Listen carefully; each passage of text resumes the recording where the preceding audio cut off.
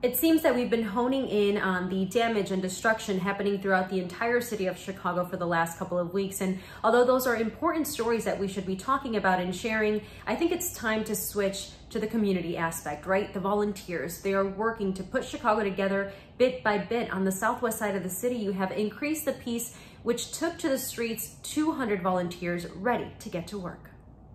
We can make sure that our neighborhood looks clean, because what we've learned from this pandemic is that it's not up to elected officials, it's not up to any people who we think have power. You know, the community is going to be saved by the community. Berto Aguayo is the co-founder of Increase the Peace, a volunteer-led group that's right now focusing on cleaning up Chicago. Instead of, having opinions, because I think opinions can go only so far, I'd rather focus on what I can do. Focus on what we can do together. Do you think, you're going to be doing this for the next couple of weeks? Do you have the resources to do this? Right now, we're just going day by day. We don't know. I don't even know what's going to happen in a couple hours, right? So we're just focusing on what's going on, processing, digesting, and then figuring out how do we move forward. The volunteers range from different neighborhoods in the city, from different suburbs, and even different ages. We love our neighborhood. We are definitely supportive of the struggle for justice and justice for George and so many other people. We understand, the anger that people feel.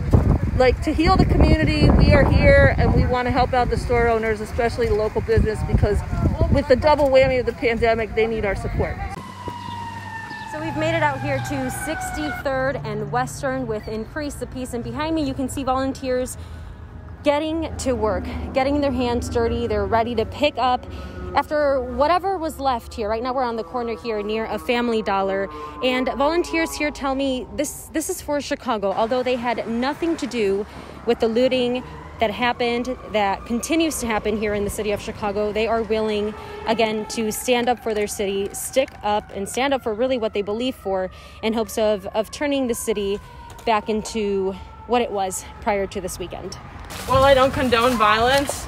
We live in a system, we live in a society, we live in a country where the system only allows change to happen through violence. That's how women gained suffrage. It's how Black people got rights in the first place. Increase the Peace volunteers say they hope more and more people become invested, both in their community and in the change that needs to happen.